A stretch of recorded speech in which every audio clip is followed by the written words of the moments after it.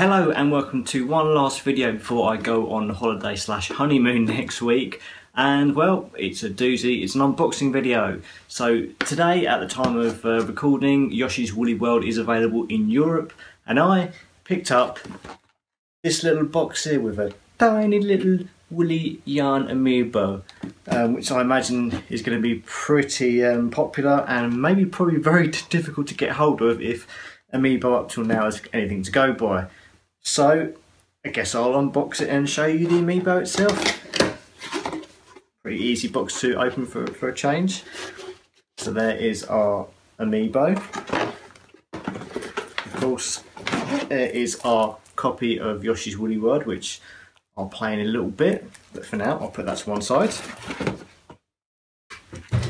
we've got our little yarn Yoshi, who's very excited and wants to get out of his little box.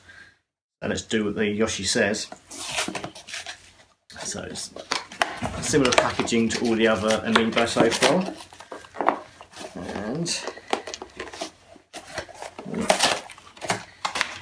got some sort of weird kind of label kind of sticking into the base of this at the moment. So let's just throw that to one side and just delicately remove him from his packaging. Yeah, I don't want to ruin this. Okay, and here we go.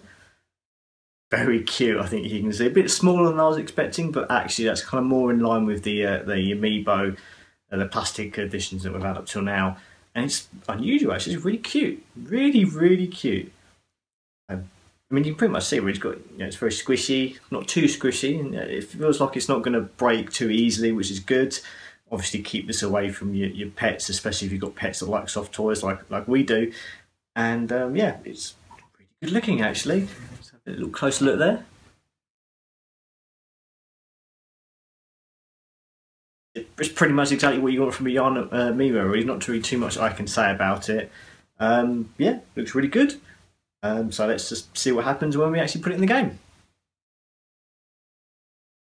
So while playing Yoshi's Woolly World, all you need to do is put your Yoshi's squishable butt onto the Wii U gamepad, and what it does is it unlocks a duplicate version of Yoshi that you can use pretty much as almost what you can do with the second player when you're playing in co-op.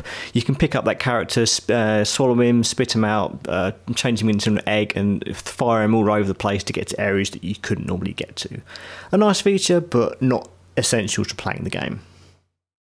Thank you very much for watching this video. Please subscribe to this channel and we will see you soon for some more gaming fun. Until next time, happy gaming.